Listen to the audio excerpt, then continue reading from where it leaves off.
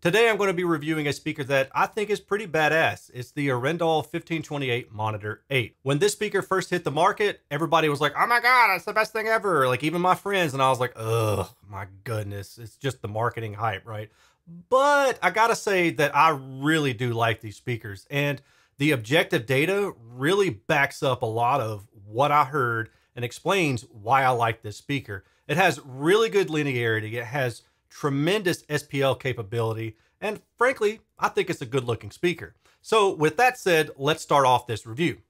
These retail for about $5,900 USD for a pair. It is a three-way design, stands approximately 32 inches tall, and you will need a specific stand for this, or in my case, what I did was I used a pair of center blocks, one for each speaker, and then covered them up with the slip bag that came with the speaker. Weight is approximately 104 pounds each, or 47 kilograms for you in the non-United States. The enclosure can be sealed or ported, but it does come with a bung that you stuff the port in the back with to make it sealed. Enclosure material is hard density fiberboard, which makes this thing stupid heavy. It features a 28 millimeter tweeter, a 5-inch mid-range, and two 8-inch mid-bass drivers, with a nominal impedance of about 4 ohms and a spec sensitivity of about 85 decibels. For my subjective listening, I played around with different aiming and different position off the wall. And I will say that if you use these in ported configuration, you're going to want to bring them pretty far off the wall. They get down quite low, and you almost don't need a subwoofer.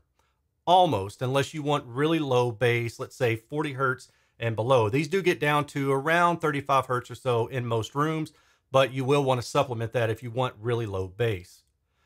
If you put these speakers too close to the wall in their ported configuration, you're going to get a lot of boominess. So I do recommend that you use the port bung and stuff it back in there to seal up that port if you want to put the speakers closer to the wall. As far as aiming, typically I start off with aiming the speaker directly at me, and then I play around with towing them out. Now I landed at about 10 degrees toe out. So instead of the speakers pointed directly at you, they're kind of angled slightly off axis away from your ears, or maybe kind of pointing behind your head. In doing so, I felt like I've met a good balance between stereo width and overall linearity. The downside to the speaker, the only one that really I could find, is that there is a small dip in the mid-bass region around 100 hertz. In my listening, what I like to do is I like to compare to a known reference.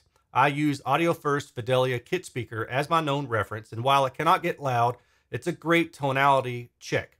So listening to these speakers side by side in mono configuration, it was apparent that the Arendal was missing this mid-bass region, and it took out the chestiness of male vocals. That was the most apparent thing.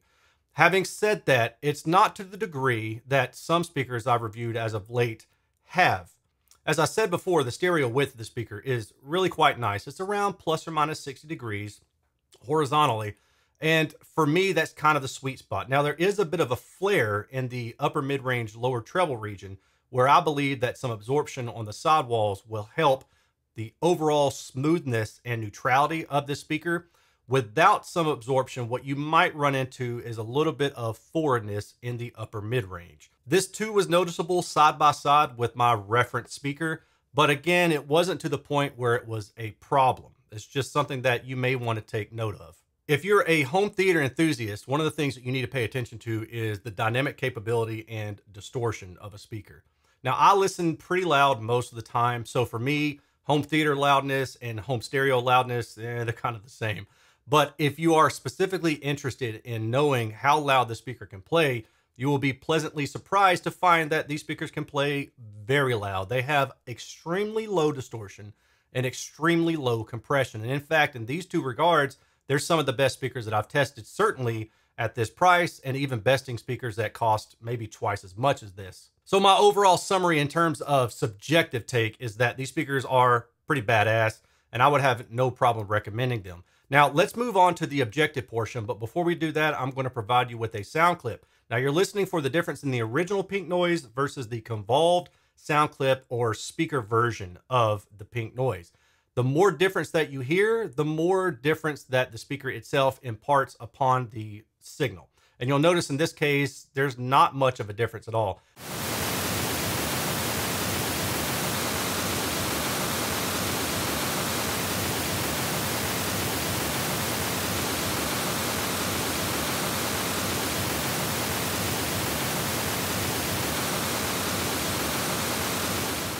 Okay, so now let's hit some of the highlights of the data. This is the frequency response. You can see the measured sensitivity is at about 84.4 decibels.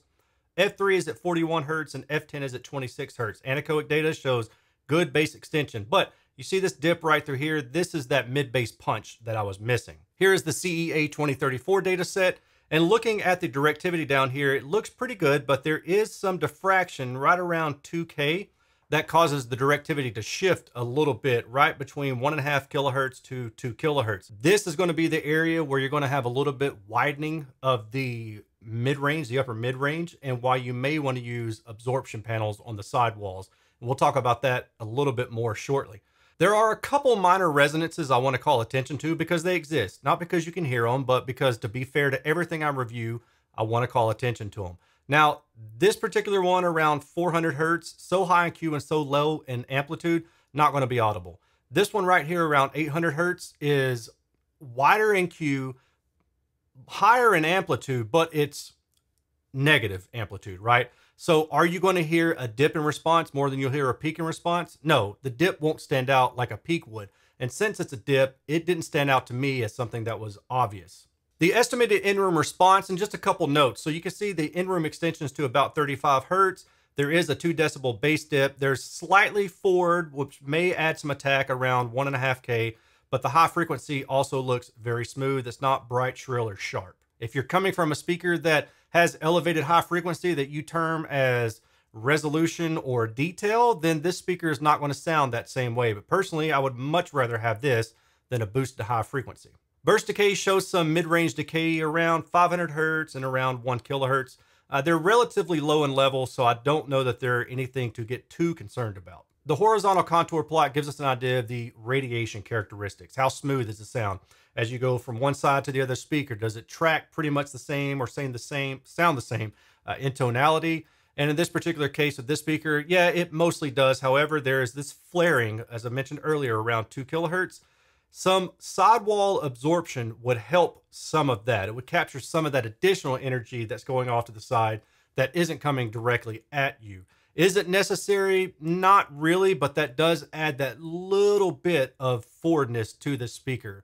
But really, it's so minor that I don't know that I would go out of my way to resolve this particular issue. Now, when we talk about the listening axis vertically, you want to put your ears between the tweeter and the mid-range below it, as I've shown you in this illustration. And if we take that point as your reference axis, then this speaker has about plus or minus 20 degrees of vertical radiation, where you should be okay, especially if you want to maybe reposition yourself or you've got multiple row seating in your home theater and you want to make sure that the people behind you can hear something similar to what you're hearing on your front row. Harmonic distortion at 86 decibels, 96 decibels, and for kicks, 102 decibels. These are extremely low. Multitone distortion also extremely low. Multitone compression for 30-second durations, which is considered long-term compression, extremely low. You see a theme here? And then short-term dynamic compression, extremely low. For amplifier power, I definitely suggest you use a 4 ohm capable amplifier. If you do use a class AB amplifier, make sure that it will be able to drive a 4 ohm load without any issue, because the EPDR dips down to about 1.9 ohm in 2 different spots. And if you use this speaker full range, then you're going to probably run into some heating issues. So keep that in mind. Now, if you use a class D amplifier, then you're probably going to be okay. So that does it for this review. If you have any questions, comments, or concerns, feel free to ask them in the comment section below. Cheap plug for myself, okay? If you plan to buy this speaker, I have an affiliate link for Arendal's website. I'm going to put it in the description below.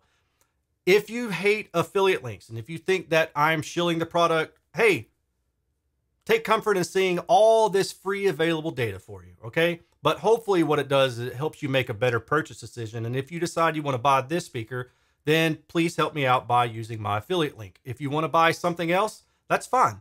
I might have an affiliate link for that. I've got generic affiliate links for Amazon, Crutchfield, Best Buy, etc., and you can find those here. So no matter what you want to buy, you just click one of those generic links and you can go buy that thing. Again, that stuff really helps me, and that's how I'm able to keep doing this. Lately, nobody's using them, so I'm kind of like prodding you a little bit more. Hey, if you don't mind, for any of those generic ones, please keep that in mind. I really appreciate it. Now, speaking of that, I do want to quickly mention a couple speakers. The MoFi SourcePoint 888 is another competitor to this speaker at about $5,000 per pair retail. Now, the MoFi, one big advantage is that it has a wider vertical sweet spot. So if you have a multi-row seating home theater, or if you like to stand up and walk around, that MoFi vertically has a much wider sweet spot at about plus or minus 60 degrees, where these are closer to about maybe plus or minus 20 degrees. The other aspect about the MoFi that I like is that it does have more linear bass down to lower frequencies, and it also has low distortion like the Arendal. Now, the difference in sound that you're going to notice between the MoFi and the Arendal that I'm talking about here is that the Arendal might sound a little bit more forward in the upper mid-range, but it's going to sound a little bit softer in the high frequency. Whereas the MoFi is going to sound a little bit more boosted somewhat in the high frequency, especially if you have a smaller room with reflections. The MoFi does not have that dip in the mid-bass region, which personally I like. Now, which one would I buy? I like both of them. Personally, I think the Arendal looks better, but I like the sound of the MoFi more. So it's kind of a toss-up. Either way you go, I don't think you can go wrong. And the thing that Arendal does offer is an in-home try. I don't know if it's 30 days or 60 days, but it's on their website. You can try it out, and you may have to pay return shipping, but hey, at least it takes care of your peace of mind. Another one that I want to talk about is the KEF Reference 1 Meta, which is it's what, like 30% more, so it's like about $10,000 per pair.